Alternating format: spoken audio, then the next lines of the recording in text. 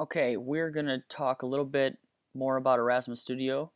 And first thing I'm going to show you today is how to create a channel. All auras must be placed in a channel, and the users will only get to see your auras that you create by subscribing to your channel or following it, kind of like Twitter. So first thing we're going to do is we're going to go over here, and you can see these papers that are stacked up on top of each other where it says channels. That's the first thing you do is click on that.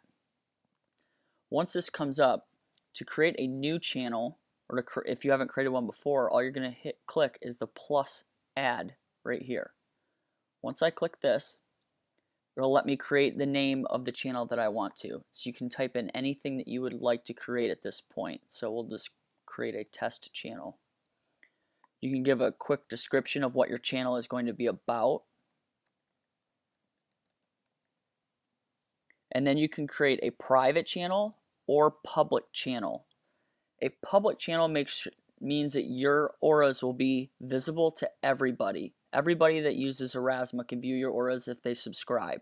A private channel means that you would have to email them or send them a link to subscribe to your channel. Otherwise, no one would be able to see it. So we're going to go ahead and select public for this one. And then an image, this is just so you can pick an image that will come up when people search for your channel. Okay, that is all you do. Once you do this, and it looks like you have to pick an image, so we'll just go ahead and pick the EdReach logo just for right now, and just click save. So now I have created a new channel.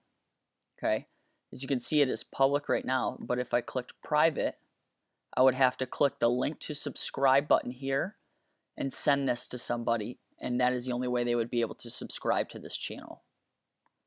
So just click save, and I am done. So you can see behind here, here's my new channel right here. Go ahead and X out of that, and that is how you create a channel.